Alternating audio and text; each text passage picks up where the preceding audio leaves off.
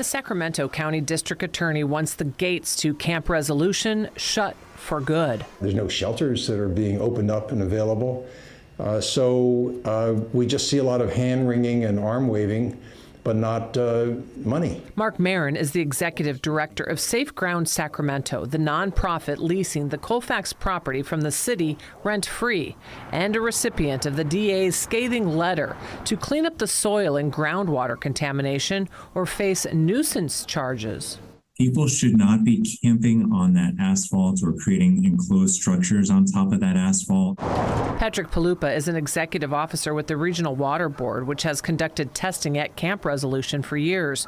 The property used to be a city vehicle maintenance yard with underground fuel storage tanks. From the Regional Board's perspective, there are vapor intrusion issues there that could create human health concerns. DA Tin Ho says the nearly 60 people who live there are being exposed to toxic chemicals.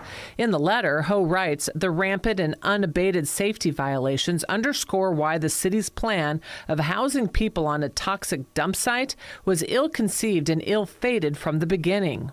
Residents are allowed to stay on the pavement in only RVs or cars, which must be elevated off the ground to prevent the buildup of cancer-causing chemicals. No tents are allowed on the property, but Live Copter 3, which flew over the site today, shows some tents on the ground.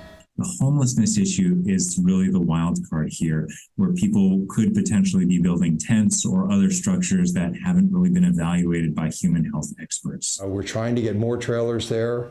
We haven't gotten water. There's no water hookup. There's no electricity on the lot.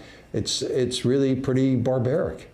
And that's what I think we'd all want to see, improved conditions. Marin says if Camp Resolution is closed, these residents will have nowhere to go.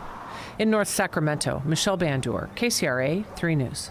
Now, the city attorney says the city is in the process of evaluating the DA's letter. The DA also pointed out this criminal investigation is separate from the pending civil lawsuit filed earlier this year over the homeless issue.